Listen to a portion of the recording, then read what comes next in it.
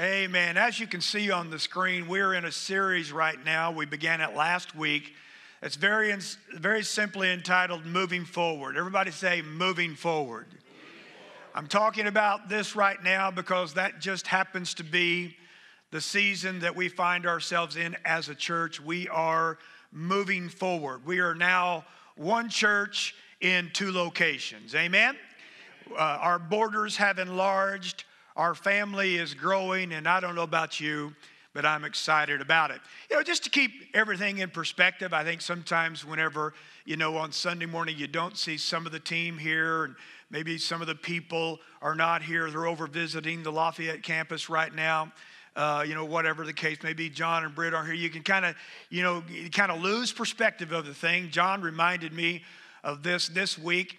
He said, Dad, do you realize that if you took the number of people that we had in our services last week at our campus, and you took the number of people who were in service last week at your campus, we were actually over 100 people larger. We had over 100 more people in service with us this Sunday than we did the same time last year. Wow, how many know that's a good way of looking at it, isn't that right? And we also had more, fresh starts and just everything that goes with it. And so we are very, very thankful for that. But moving forward, as I said last week, if you weren't here, is really a theme that runs throughout the entire Bible.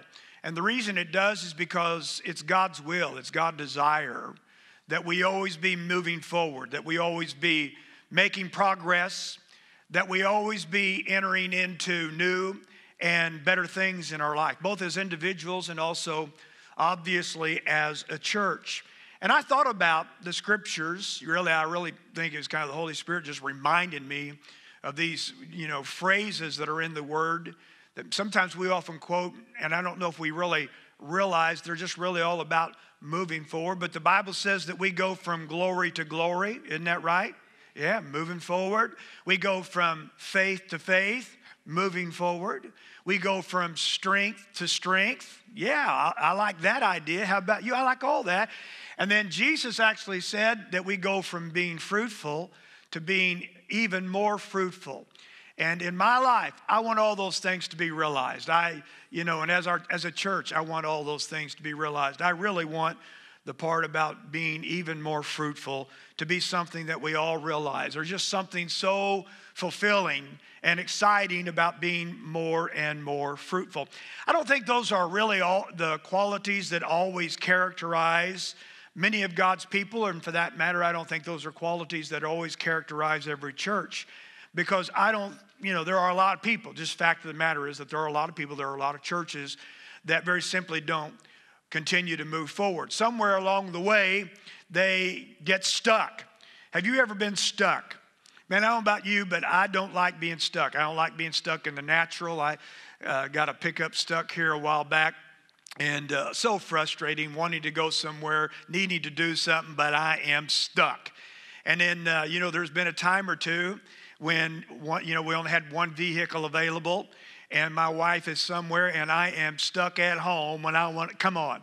Man, I don't like being stuck at home for very long. Me and Cash can only hang out so long, man. And then I got to go do something, but I am stuck at home. I took care of that, though. I went and got me a bicycle. If she's gone, I just ride my bike to town. Yeah, come on. I guess I could get on the lawnmower. There's always, if there's a will, there's a way. Isn't that right? Yeah. So there's all kinds of reasons why we get stuck. And I thought about some of those. For instance, a challenge arises that we just simply won't address in our life. If you got a challenge in your marriage that you're not addressing, you're not going to move forward in your marriage. You're not going to move forward in your marriage until you do. If you've got, a challenge that's arising in your finances and you're not willing to address it, you're not going to move forward. It's not going to get any better financially until you're willing to address the issue. I think we also often get stuck. I've sure seen this in relationships. I've seen this at the church because the church is all about relationships, but we get hurt. We could become offended somewhere along the way. We're not moving forward. You're not moving forward until you get over yourself, until you get over being hurt, until you forgive and get over the offense. Come on, and decide you're going to move on. I think sometimes we get stuck because we experience some kind of a personal failure in our life, and then we just refuse to get up and try again. What's the use? I can't do this. You can, but you got to get up. The Bible says the just man falls 7 times, and he just keeps getting up again and again. Come on. We stop putting forth the effort that's required in some area of our life in order to move forward. When we stop putting forth that effort, we just kind of, go through the motions, continue the status quo. Things probably aren't going to get any better. I think often the price of moving forward becomes greater than we're willing to pay. I see that very often in people's lives. They want to move forward, but there's a price involved, and that price is obviously greater than they're willing to pay because they won't pay it. That's happened in our church where we really had to count the cost of moving forward because we knew that in doing so, it was going to upset the apple cart somewhat. And there was a good chance that we were going to lose some people along the way because they liked the way we were doing things. They liked the status quo. They liked it was good. The status quo was good. And we knew that changing things might mean that we lost a few people. So we've had to count the cost. How many of you are glad you have a pastor who will move forward even when there is a price to pay? Come on. Yeah, because we always want to move into what God has for us. And then I think we often just get stuck in a moment. And when I say that, it's not necessarily a bad moment. I think we always think, I got stuck in a moment, it's a bad moment. But I watch, and I think people are just as guilty or just as apt to get stuck in a good moment because things are good. Things are comfortable. Why change anything? Come on, you know what I'm talking about? But how many of you have ever heard the quote, good, things are good. Good is the enemy of best. And good is certainly the enemy of better. If you're satisfied with good, things are never really going to get any better. So often we end up stuck in places that God only intended for us to pass through. I talked to you about that last week. We just get stuck in a place that God knew we would go through, but that's exactly what he intended to do. He intended for us to go through it with his help by his grace. And so we talked about how there's a habit that we need to develop that'll keep us from getting stuck. It's a habit that'll keep us moving forward, and it is the habit of facing forward. And the habit of facing forward, as I said last week, is the habit of looking forward. Not looking back, but looking forward. We tend to look back. Thinking forward, not thinking about what was, but thinking about what God has promised and what can be as we move forward. And then the habit of talking forward and living forward. And doing that at all times, no matter what life may bring. And it really is, if you think about it, it's how we're supposed to live as people of faith. How can you live by faith and be looking in the past? Looking in the rearview mirror. You can't do that, can you? If you are living by faith, you are always going to be facing forward to the victories that God has, that he wants you to experience, to the place that he's wanting to bring you into. And there's a great example of someone who knew and understood and lived by the habit of facing forward, and it's the Apostle Paul. And in Philippians 3, verses 12 through 15, he says, not that I've already obtained all this. In other words, I haven't arrived. How many of you haven't arrived either? Yeah, or I've already arrived at my goal, but I press on. Everybody say, I press on. I keep moving forward, in other words, to take hold of that for which Christ Jesus took hold or has taken hold of me. Brothers and sisters, I do not consider myself yet to have taken hold of it. But one thing I do, the NLT, the New Living Translation says, I'm single-minded about this, forgetting what is behind and straining towards what is ahead. And the Passion Translation words it this way, I forget all of the past, good and bad. I forget all the past as I fasten my heart to the future instead. I love that. Paul goes on, I press on toward the goal to win the prize for which God has called me heavenward in Christ Jesus. And then he says this, all of us then who are mature should take such a view of things. And if on some point you think differently, that too God will make clear to you. So he says if you're going to live as a mature believer, this is the way you ought to think. And this is the habit you ought to have as a follower of Christ. You ought to have the habit of facing forward. And then in Philippians chapter 3, out of the Passion Translation, verse 16, it says, and let us all advance together to reach the victory prize, following one path with one passion. And I read that because that's my desire for us as a church, that we would all advance together. I don't want to leave anyone behind. I don't want to leave someone back here stuck, and just, I want to do whatever I can to help keep people face forward, look forward, think forward, come on, talk forward, move forward, so we can all together experience what God has for us in the future. Amen? So let's be a people of faith, and let's be a church that is always facing forward. Today, I want to talk to you about transitions. Everybody say transitions. And I want to talk to you about the role that they play in moving forward. This actually comes from a lesson that I just taught this last week in our leadership meeting. And I was talking with my wife and John about the direction I was going to go this Sunday morning. And actually had kind of thought about going another direction. And my wife said, boy, I really feel like you need to share what you shared in the leadership meeting. And then talking to John, John said, boy, Dad, I do too. So not that I'm led by my wife or led by my son. I am led by the Holy Spirit. But I thought, you know what? If they thought that and it meant that much to them, it helped them that much as leaders in the church, then I think it would probably help everyone else too. So that really is what this message is all about, where it came from. Title of my message today is, I'm in transition. Come on. Everybody say, I'm in transition. Look at your neighbor and say, I'm in transition. Can I tell you, some of you are in transition and you don't even know it.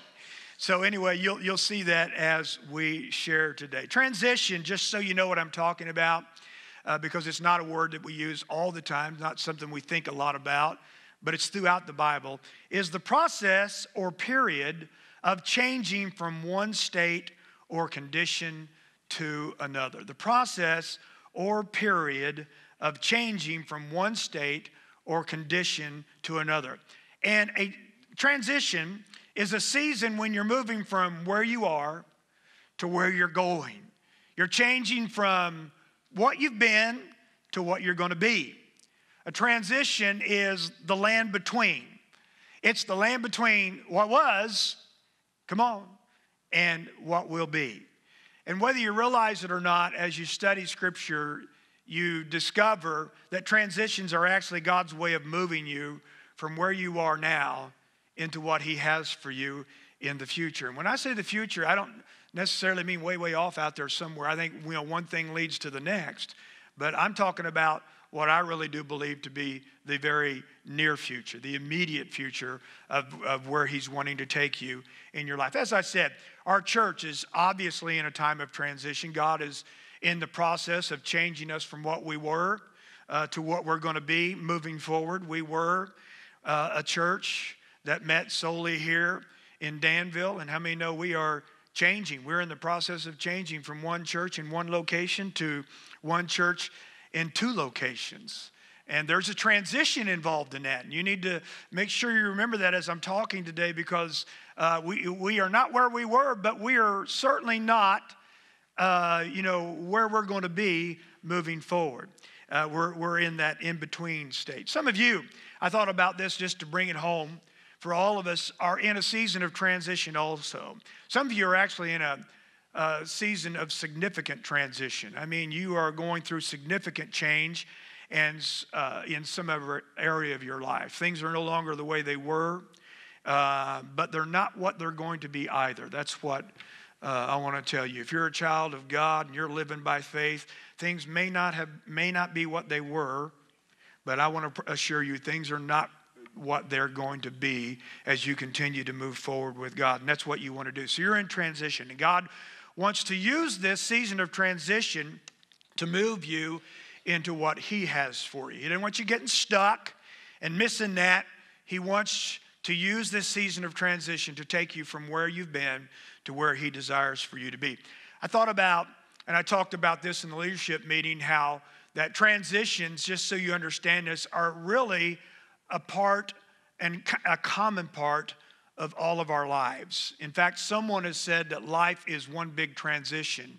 And if you think about it, it really is. And being a Christian is really all about, one big transition. Because the moment you get saved, from that moment on, how many know God is always changing you, always doing a work on the inside of you that does bring you from glory to glory, from faith to faith, where you're more like Jesus than you were the day before, from strength to strength, where you're experiencing one thing right now, but he's endeavoring to bring you into something even more and something greater. That's what keeps, to me, the Christian life exciting. If you're not moving with that, then no wonder your life as a Christian is not everything you'd like for it to be. I thought about some of the transitions that we go through as people, and for whatever reason, this must have been a significant transition in my life because it's the first thing I thought about. It was going from grade school to junior high. Or maybe in your case, from junior high to high school. But boy, was that a big transition for you. I was excited about it, but I was also nervous. I didn't know how I was going to be received. I didn't know what to do. I thought I'm afraid I'd get lost. What about when the bell rings? How do I know which class to go to? Come on.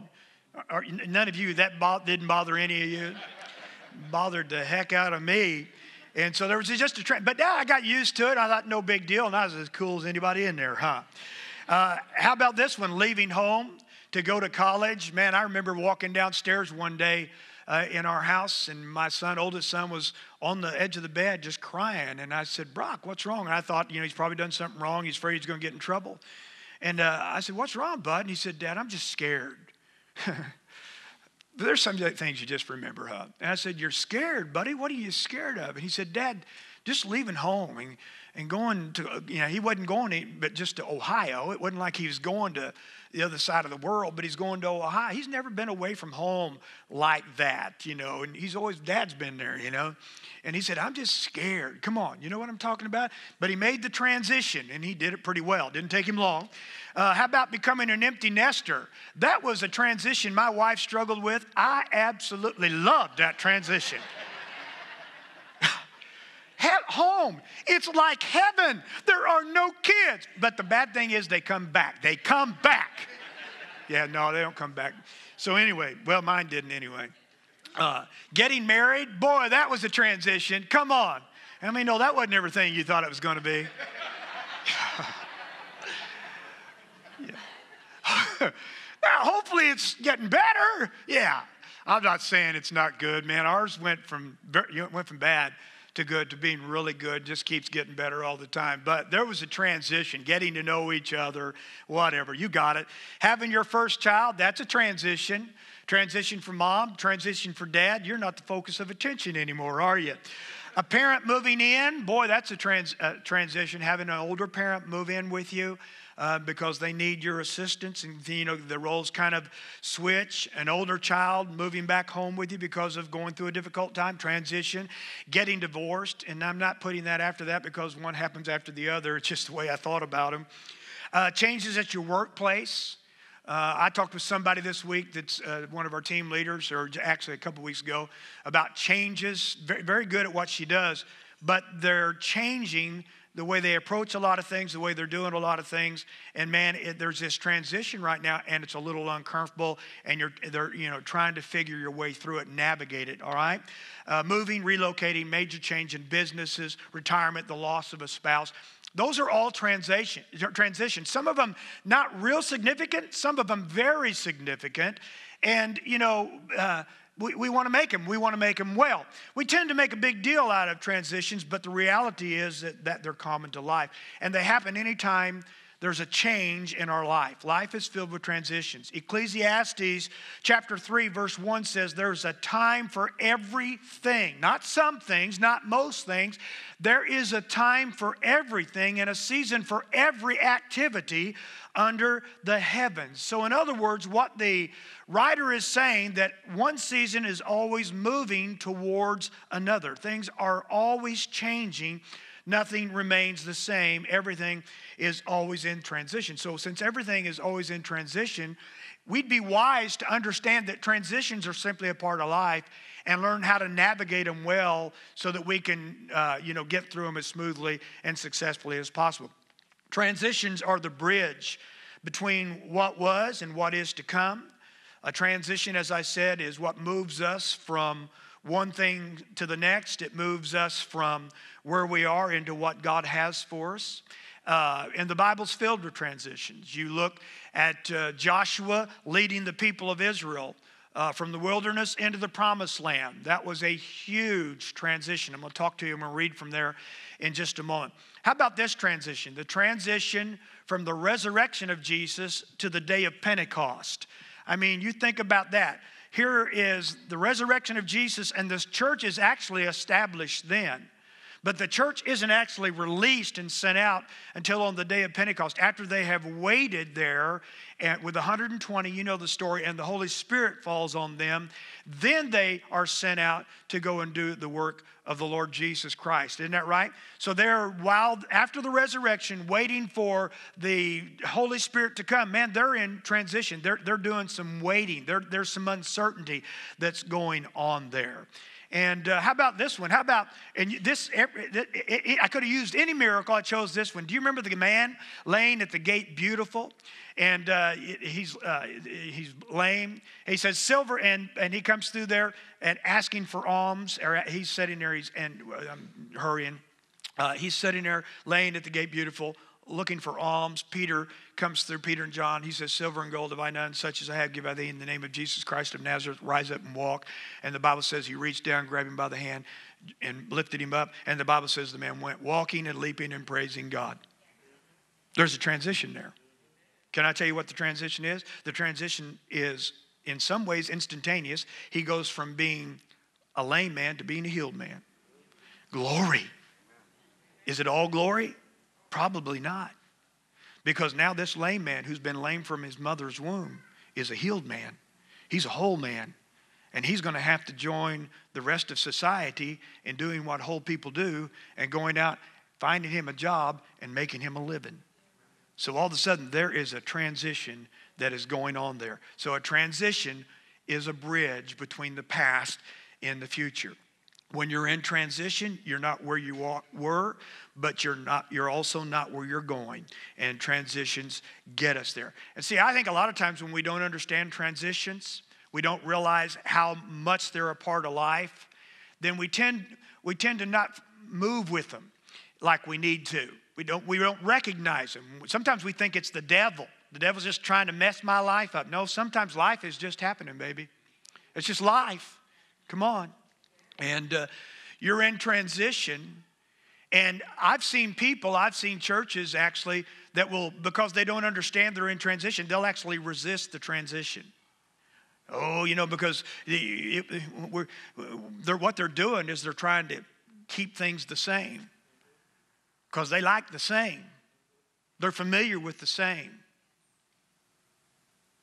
The same is good to them.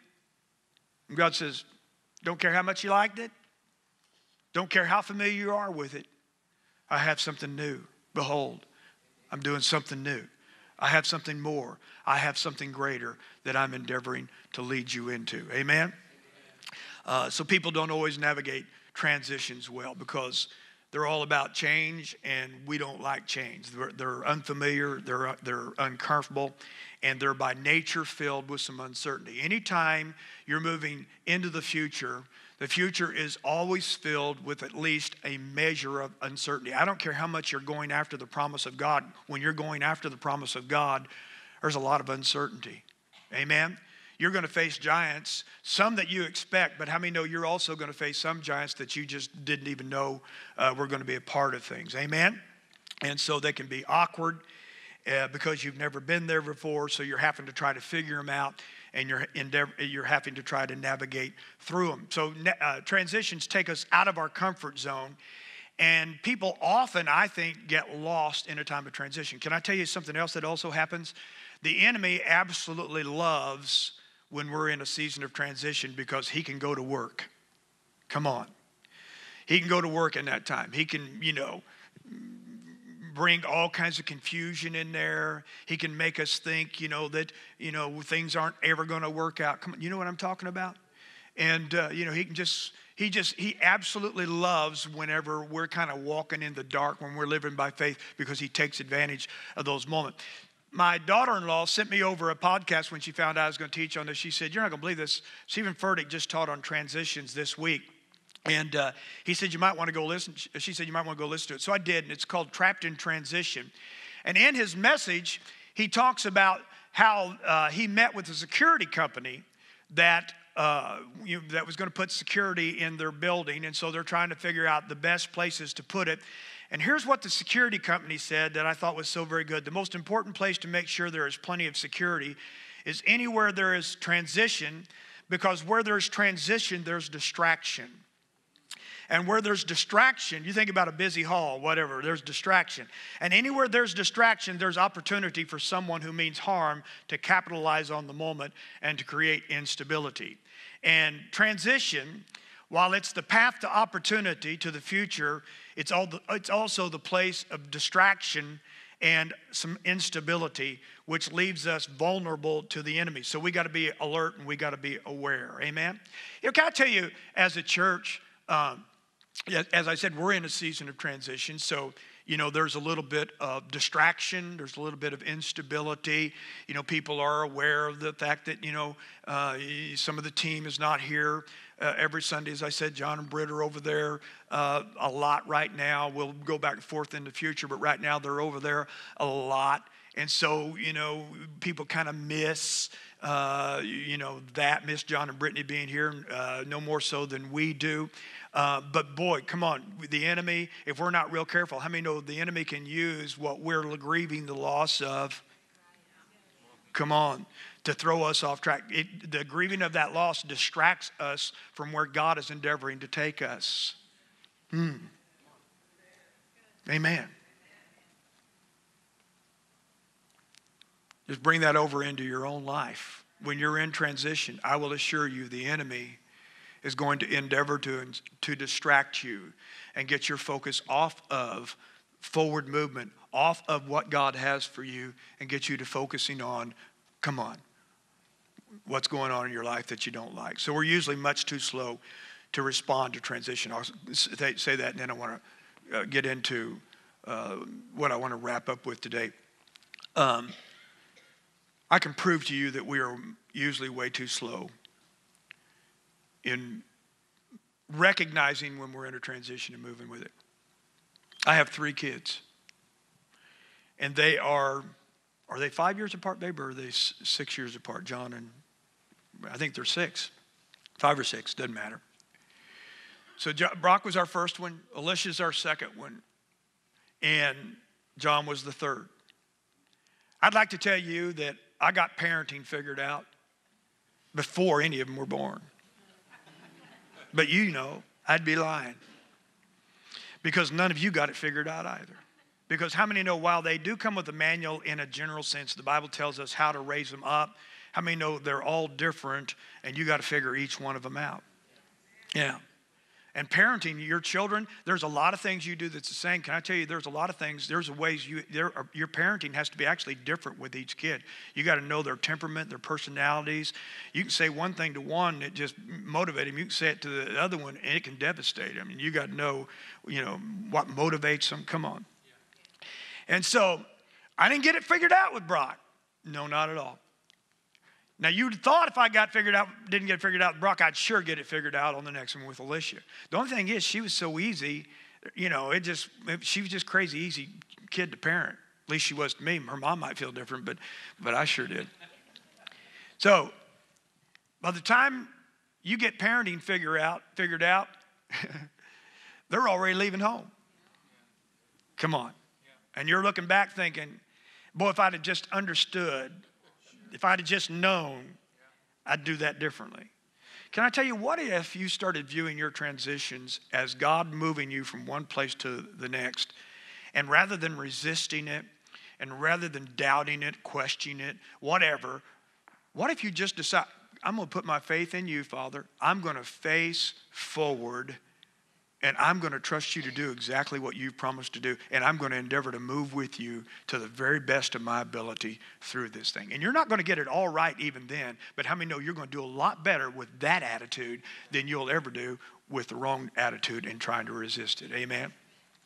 So in Joshua chapter 1, verses 1 through 8, is, I think, one of the most significant transitions in all of the Bible. It's certainly one of the biggest transitions in all of the Bible. And I want to read Joshua 1 through 8 to you here in just a moment. Make a couple of points and then we'll wrap this up. But just to give you a little bit of background, Moses has died. That's a big deal because he's been the leader of the people and led them out of Egypt's bondage. God's used him to call the 10 plagues down upon Egypt, all that. He's used him to part the Red Sea, manna, water out of a rock. Come on, how many of you would not like to follow this guy? Come on. And so Moses has died, and the leadership mantle is about to, is this okay? It doesn't matter, I'm almost through it anyway, so. The mantle's about to be passed to Joshua. So basically, God is looking at Joshua, and he goes, hey, tag, you're it. And according to custom, God has given the people 30 days to mourn. This is significant. He's given the people 30 days to mourn, to grieve the passing of Moses, their leader. And now that time has come to an end. And here's why I just focused on that for just a moment, because grieving a loss, any loss, is normal. And God actually understands our need to grieve a loss. It's not that we grieve that is the issue. The issue is how long we grieve. How many of you know some people who have never stopped grieving the loss of a spouse, never stopped grieving the loss of a child, never stopped grieving the loss of this great job they had, or, I don't know, the last move of God in their church. You just figure it out, But now it's time for the people to stop mourning, and it's time for them to begin to move forward, as I said, which is always God's plan for his people. And so Joshua becomes responsible to lead the people in this time of transition from the wilderness and into the promised land. And that my role here has never changed. The situation is not exactly the same, but the principles are the same here. And my role as your pastor, as your spiritual leader, is to get you from where we've been, which was good, to get you to where we are going, which is even better. Somebody says, well, I can see this, and I like this. This sounds good, but how do you know? Well, it's called faith. Come on. If I had to know before I went, I'd never get to go, because it wouldn't require any faith, and God's a God of faith. When he told Abraham, he said, hey, you follow after me, and I'm going to take you to a place where you don't know. You've never been there. And he says, it's a land that flows with milk and honey. That's all he gets. Come on. And he takes off on that journey of faith, having confidence in God. Amen? So listen to what God says to Joshua as he instills within him the mindset that's going to be needed to make this transition. After the death of Moses, the servant of the Lord, it came to pass that the Lord spoke to Joshua, the son of Nun, Moses' assistant, saying, Moses, my servant, is dead. And it isn't God stating the obvious. Joshua knows that Moses is dead. I would assume that he knows that God's not going to raise him up from the dead, while he would like for him to in that moment. What he's actually doing is telling Joshua, hey, listen, what was is now no longer. That was the past, and this is the future. Things are different now, and they're never going to be the same again. And so we need to realize that as a church also. You need to realize that in your own life. Then he says, now therefore arise. Now is a transitional word. Now, in this moment of time. Here's what needs to happen in order that God's promise can be realized. Because see, that while everything else around you may change, that hasn't changed. God's promise to us has not changed. And he tells Joshua to arise. I love that, because really what he's doing is he's saying, get up. Everybody say, get up. And he's telling him, you're going to have to posture yourself different if you're going to move forward. Listen, as a church, we got to posture ourselves correctly if we're going to move forward. As an individual, whatever your transition is, whether it's a failed marriage, a new job, whatever it is, you're going to have to posture yourself correctly if you're going to move forward. You're going to have to get up. But you're not just getting up physically and posturing yourself physically. You've also got to posture yourself mentally. You got to begin to think right. And you got to posture yourself emotionally. You got to get a control of your emotions. Isn't that right? Is this okay? And so if he's going to make the transition successfully, he's got to posture himself correctly. He says, go over this Jordan. Go over, get to the other side. This Jordan. Jordan represents the very first challenge that they're going to face in making this transition and laying claim to the promised land. And that tells me that, as we begin to make this transition, we're going to face some challenges. We've already faced challenges. Some of them you're aware of.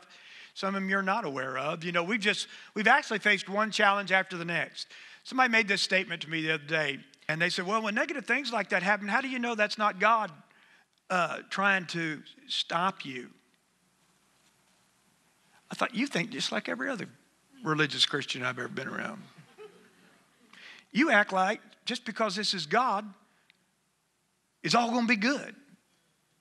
It's all going to be easy. Well, if it was the Lord, it wouldn't be this hard. Where'd you get that? You didn't get it from the Bible.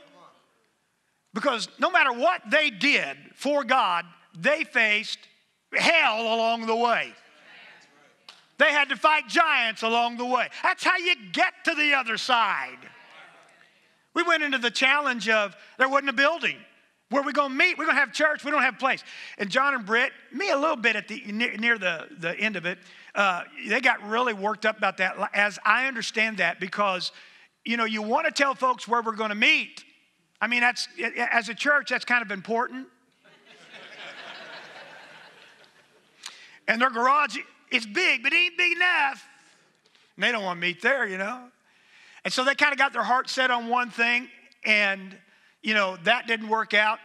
Found another place, that didn't work out.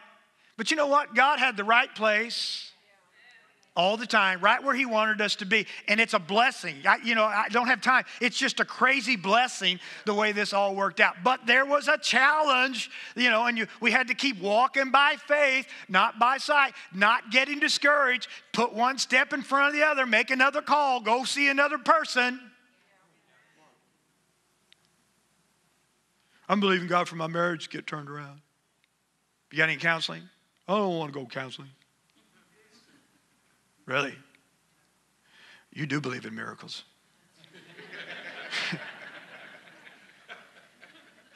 Because that means God is going to have to miraculously change you and your spouse. But the problem is, when he's done changing you, it ain't going to be long before you're right back in the same mess again. Because you didn't learn what you needed to learn to get you out of the mess you were in the first place. The reason I never get through with my messages is because I'm constantly talking to somebody in here. So anyway, everybody say, go over. Cross over. Yeah, don't get halfway across Jordan and think, what if this don't work? And make the cross. Then listen to this. Every place that I love it, God. I love this. Every place that the sole of your foot will tread upon, I've given you. Doesn't feel like it, doesn't look like it. Giants there sometimes. He said, that's okay, I've given you that. From the wilderness in this Lebanon, as far as the great river, the river Euphrates, all the land of the Hittites to the great sea toward the going down of the sun shall be your territory. So God is reminding him of the promise that he gave to Moses, and he's reaffirming it to him because the promise remains the same. Amen? God is saying, listen, when you begin to move forward, I'm going to give you everything that I've promised you. Isn't it interesting that the promises of God go unrealized in our life until we step out and start taking steps of faith towards it? Amen? Amen? And then God begins to instill vision into Joshua by establishing the boundaries of his promise. And he talks about, from here to there, and I thought about when I was putting this together, didn't talk about this Tuesday night, but whenever I drove over to Lafayette, somebody mentioned Lafayette to me in a conversation. This is how God works in me, because I'm too dumb for him to do it other ways, I guess. It happens all the time. And then another way he works in me is he has music play behind me that lets me know I need to hurry. But, so anyway. So I drive, they say something, and it sparks something in me, because I know what I'm believing God for as a campus. And we had thought about somewhere else the whole time. When he says it, it just, So I drove over there. I think Sheila and I drove over together. And we just drove around.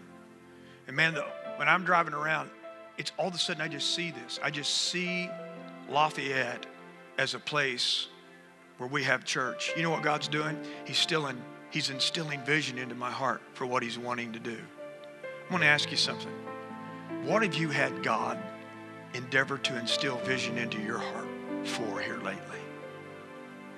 A better marriage, finances, more involvement in ministry. What is it that you had God endeavor to instill in your heart? What you see and what you focus on is what you move towards. Ever since the day that happened, that's what we've seen, and that's what we've been focusing on. He goes on and says, no man shall be able to stand before you all the days of your life. I got you back, in other words. As I was with Moses, I'll be with you. I will never leave you. I will never forsake you. Only be strong and take courage. Everybody say, be strong and of good courage. Say it again. Say it one more time. That's actually how many times God told Joshua in one setting. He told Joshua 3 times, be strong and of a good courage. Why is that? Because if you're going to make a transition, it takes strength and it takes courage. Amen? You can't listen to all the lies of the enemy or all of the negative stuff anybody else may be saying. It takes strength and it takes courage to keep moving forward to what lies ahead. I had some practical points for making the transition, but everything I've said has been about as practical as I know how to be. And besides that, I'm practically out of time.